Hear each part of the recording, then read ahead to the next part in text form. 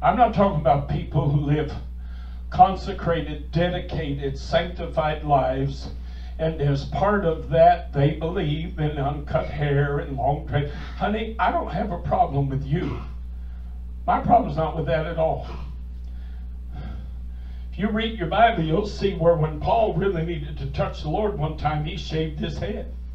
Now, if some Christian man, Pentecostal man, comes along and says to me, I feel led of the Lord to shave my head, and I'm going to, from this day forward, I'm going to keep my head shaven, and I'm going to do that as an act of consecration and dedication to God. I have no problem with that. That doesn't bother me none.